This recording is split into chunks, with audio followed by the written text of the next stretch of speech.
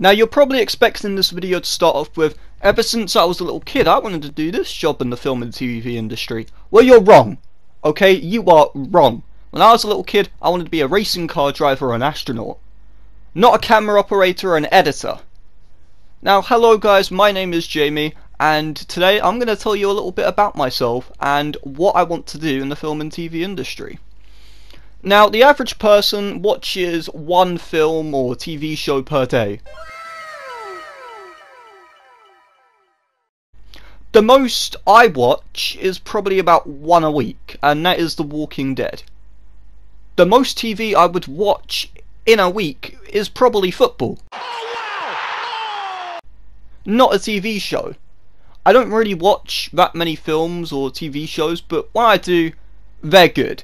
I've recently just watched the first two Predator films and I'm planning on watching Reservoir Dogs next. Films which are very highly rated. Now, the way I got into the film and TV industry was when I was about 9 years old.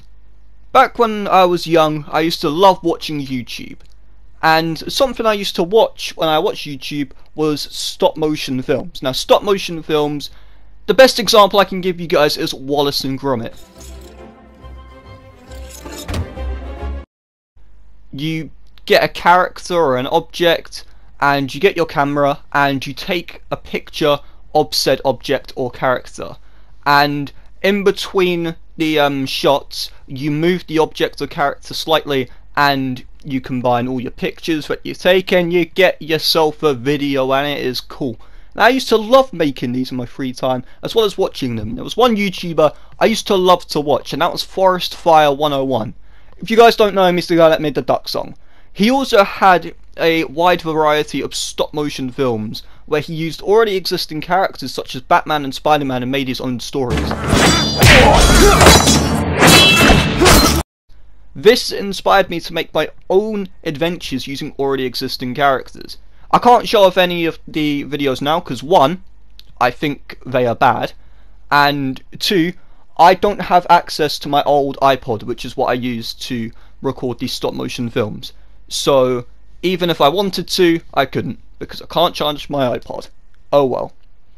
Now, another thing which inspired me, where we're sticking with the stop motion film, is Wallace and Gromit. I used to love watching Wallace and Gromit, especially The Wrong Trousers. I loved that film as a kid. And that wanted me to make my own stop motion films. And much like Forest Fire 101 did, I wanted to make my own stop motion films, and I loved them. Around the time of year 5 or year 6, there was one lesson where we got to use iMovie and make our own movie trailer. And I made that, and I was proud. All I remember was it was about superheroes. I adored it. Although it was bad, I knew that when I left school, in year 11, I wanted to study film and TV. So what roles interest me in the film and TV industry? Well, the main part that I want to get into is editing. Something which I love about film and TV is going back to old movies from the 80s and 90s and being blown away by the outstanding editing which still holds up to this day.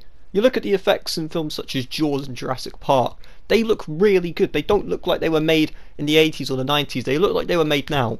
Sure, some stuff can be a bit weird,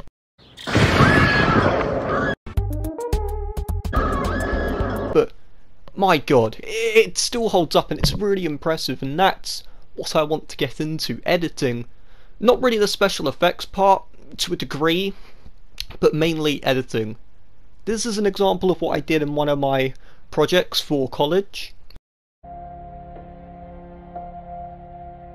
There's more evidence tonight of the intense pressure on the NHS as COVID-19 infections continue to rise right across the UK.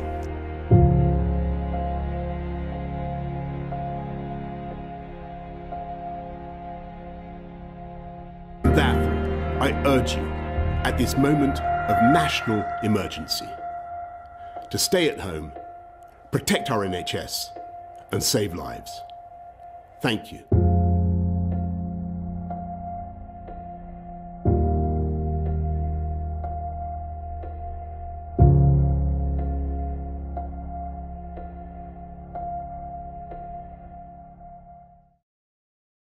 and I'm proud of it.